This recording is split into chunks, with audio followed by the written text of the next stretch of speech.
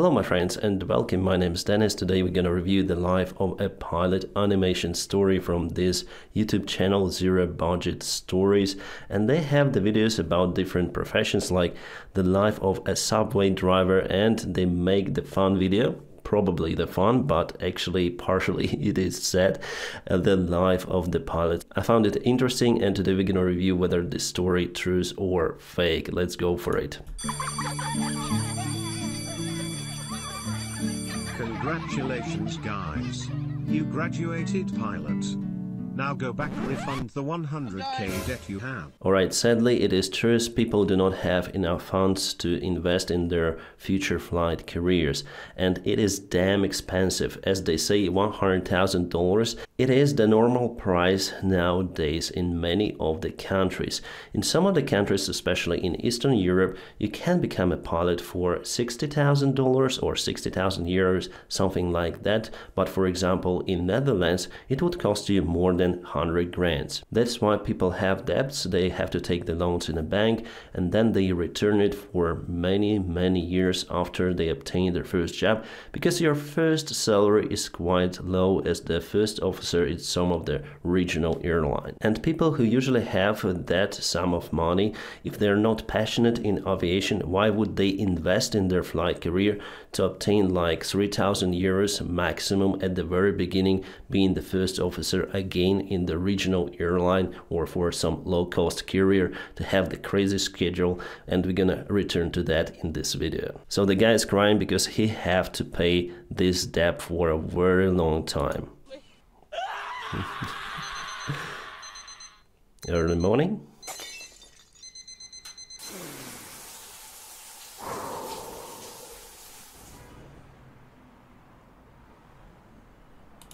It's good, he's the first officer already, as far as I see, and he's going for the work. Actually, this animation haven't shown us one of the main difficulties in your flight career to obtain your first job, because with the low flight hours experience, there are not many airlines willing to hire you. The competition is very strong, and if you get your airline job right after graduation, you are very lucky.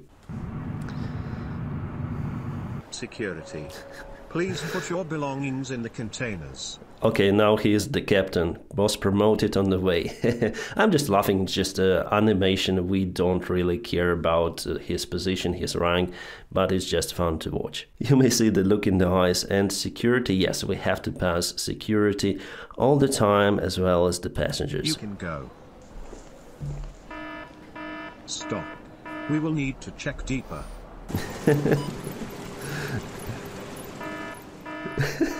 Stop again. We will proceed to check your bags. Oh, that reminds me, the Paris Charles de Gaulle airport, they always check you very precisely if you are a flight crew or a cabin crew. I don't know why, but they always do that. Once I told security that I have the fire axe, and they were looking at me like that. Where? I said, in the cockpit. And definitely there is no big logic, because you are not allowed to bring the sharp object, but in the cockpit you do have the sharp object, for example the fire axe. And actually, as the pilot, you're really controlling the airplane. You don't need sharp objects or explosives to do something with it potentially. Well, at least there were some of the cases of the pilots gone crazy in the cockpit, like with German wings accidents. So security will not solve the problem if there is some problem in the mind of the pilot. Here is my visa and general declaration. Yeah, the border control in some of the countries, you have the separate line for the flight and cabin crew. It's way more easier to pass the border control, the passport control for the crew members compared to the regular passengers. Then you usually have to stay in the queues. But there are some countries, I believe Denmark was like that they put our crew into the same line with the passengers sometimes. And then you go somewhere, you have the rest period for just one night. You don't need to waste the time, like 30 minutes staying in the queue, so it's terrible. Please look at the camera. Yeah, also like that. Thank you. Here are the documents. What's up, Moon? I'm happy to see you. I hope you are ready for the flight. No, I'm not. We have another 10 hours long flight with 1 day stop and a jet lag of 7 hours. This company is a joke. And best of all, we're landing in Kathmandu, one of the hardest airport and landing procedures. Yes, but you're just the co-pilot. So you will be playing Candy Crush anyways. Yes, indeed. Okay, so it's the joke, but part of it is real. If you fly this long-haul airline, you have the jet lags for sure, but you have the special regulations for that, so you are not allowed to fly right away. You need to have the proper rest period. It depends on your local regulations. So if you've flown like 10 hours plus briefings, blah blah blah, you should have the rest for 30 hours, something like that, because your duty time is 15 hours around. But I may admit that the duty time and the rest period regulations do not represent the actual picture. They do not count the physiological difference of every individual, so there is no pretty much gap for individual to adapt to the different time zones. And if you have to fly as the passenger at first, some airlines do not count this time as your duty time. So sometimes you go somewhere as the passenger, the airline counts that you already had the rest in the airplane as the passenger, and then you start your schedule from that point. Unfortunately, we had those cases in my airline, Ukraine International Airlines. I remember the absolutely crazy flight, for example, to Dubai as the deadhead crew member, so as the passenger, and then you have to conduct the flight right away in a few hours as the active crew member to Delhi, then coming back to Dubai and flying back as the passenger, so totally exhausted after all. But everything is precisely according to the local regulations and documents.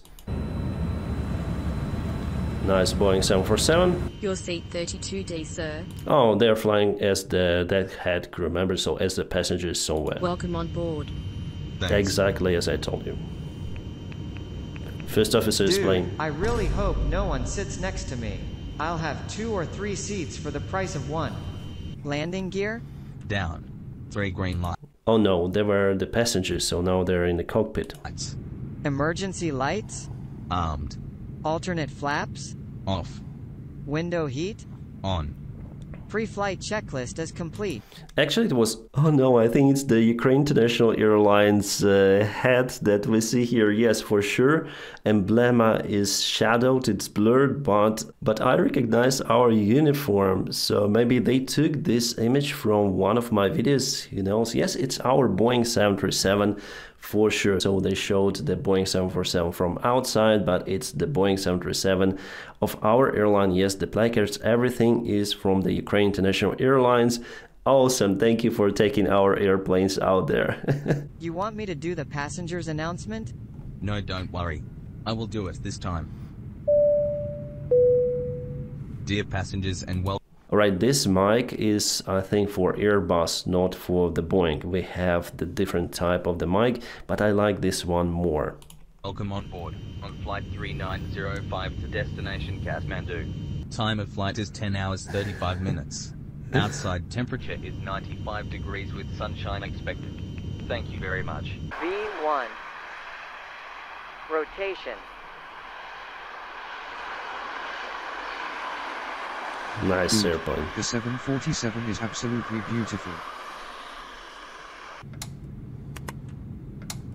The arrival will be painful.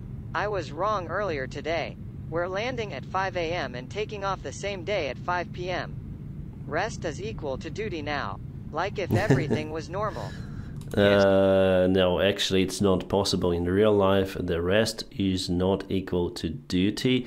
It's against any kind of the regulations as far as I know. It should be at least doubled, especially if you have the long haul flight with 747, as they show, like for 10 hours you'll have at least 1 day off somewhere, so 24 hours, or as I say to you, the double of your duty time period. But if you fly the regional airline, Boeing 737, Airbus 320, you might have the shorter rest time. For example, overnight stay somewhere, but you have just couple of flights and they're not very long as they have right now. 10 hours, it's a damn long flight.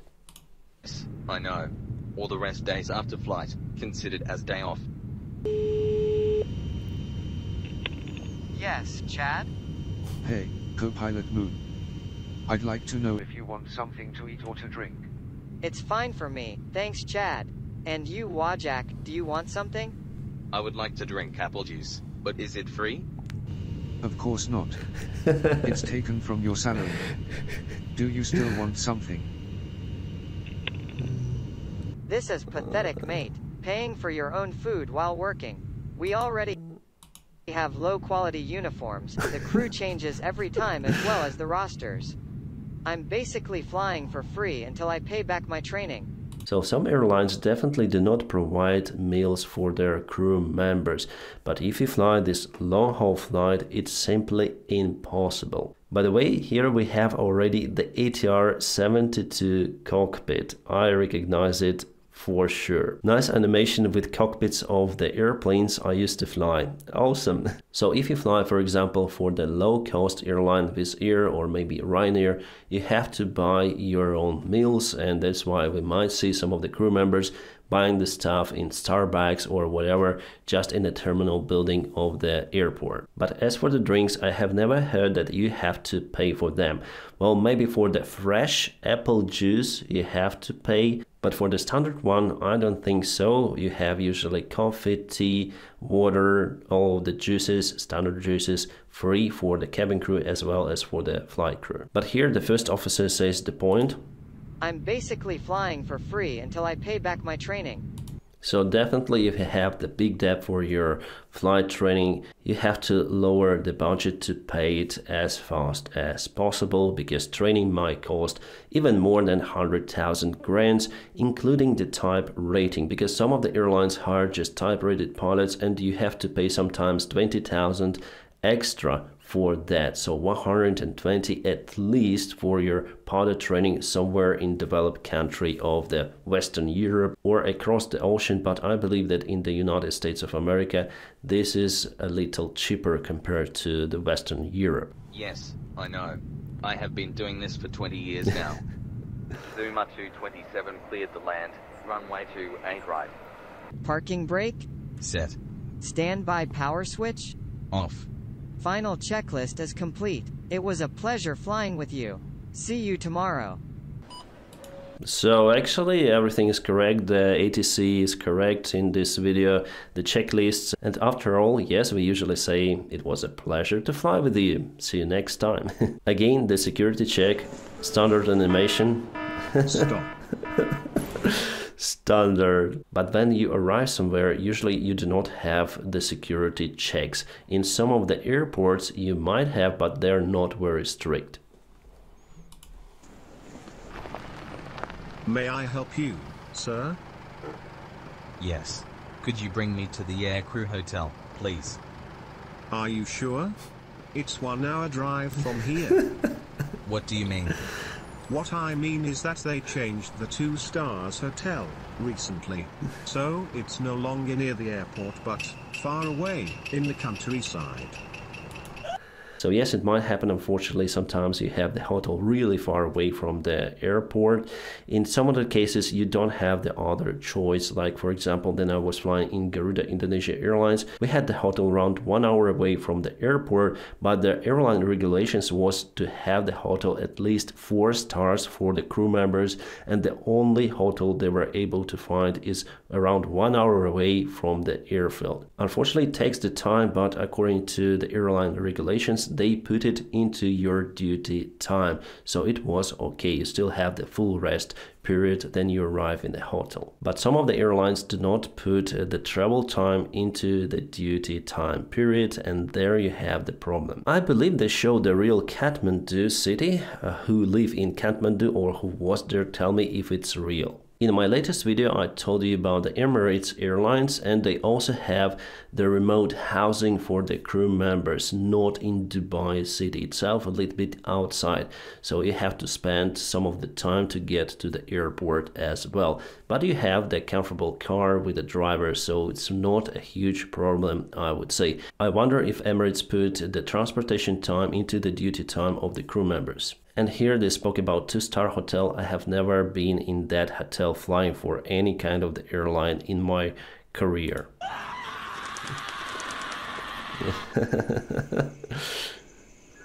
And I was amazed by his talent. He was able to cook 10 kilograms of Hey, pasta. can you stop talking, please? I'm trying to concentrate. Do not be Hey, Wajak, disrespectful to wake me. up. Wake up, Please. man.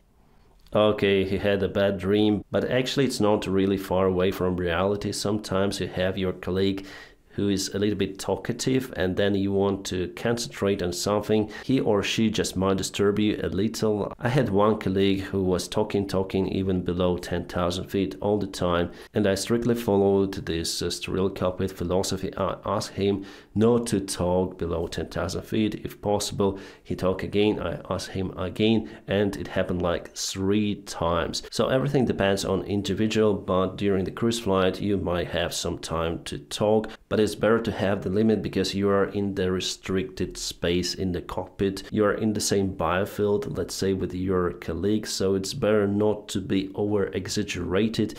If your colleague doesn't want to speak a lot, it's better to respect the individual preferences in this case.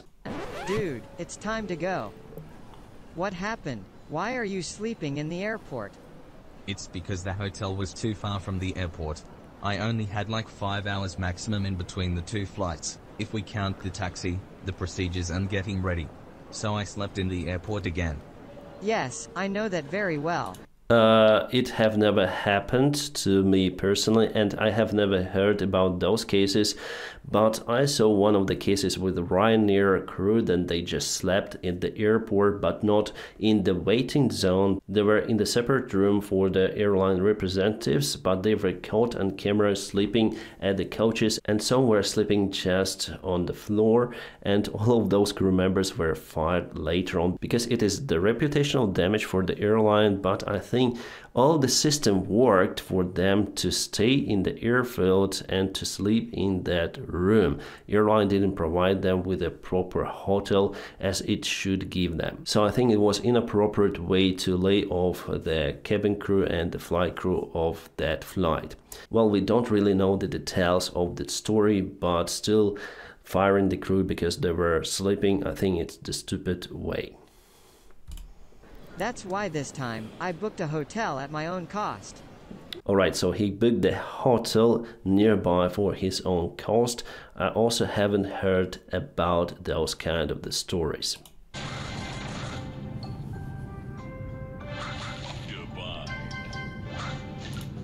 Is it happening in real life? I would admit that it is happening like that in a cruise flight. Is it disturbing to the other crew member? Obviously, if you play it loud.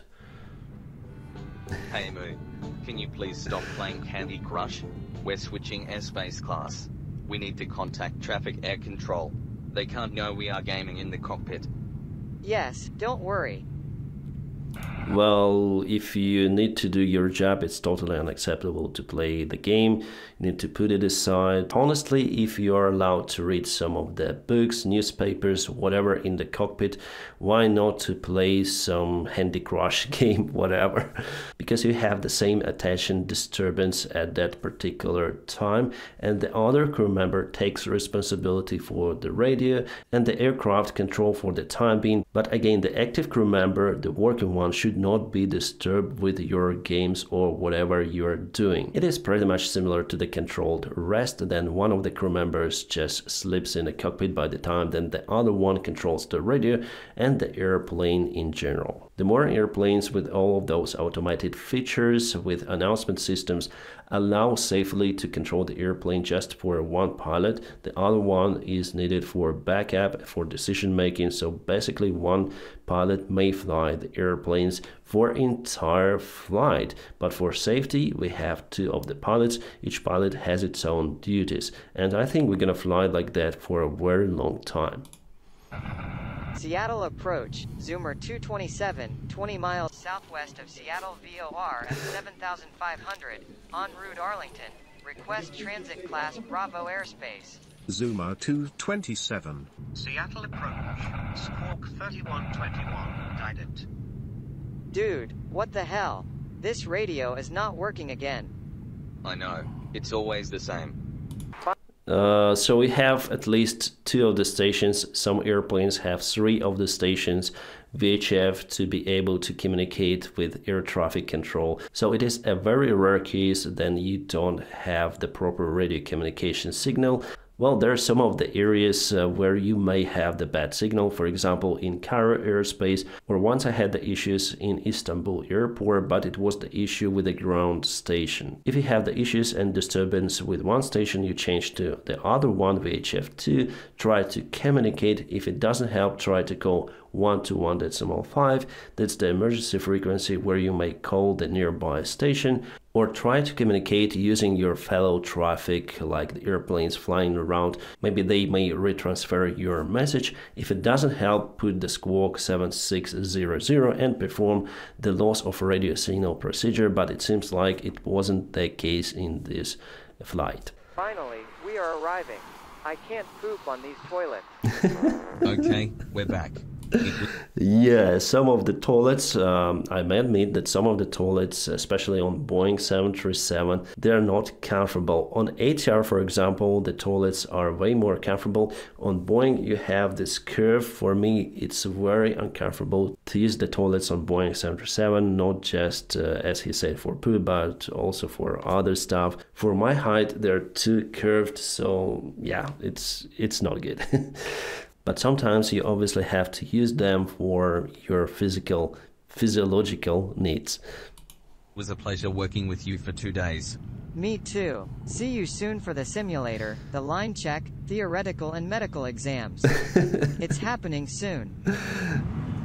Yeah, that's the issue also. So in your flight roster, you also need to put your own self-preparation for the flight simulator and for some theoretical stuff. So definitely this job is not for everyone. It's time consuming. You need to understand that you'll spend the vast time of your private life for your flight career. In most of the cases, you wouldn't be looking like that, but there will be the moments for you, then you will be really exhausted after you conducted the flight. So definitely the amount of the stress that sometimes we face with is not for everyone. If you want to be the airline pilot, you should love this stuff, otherwise you wouldn't like it.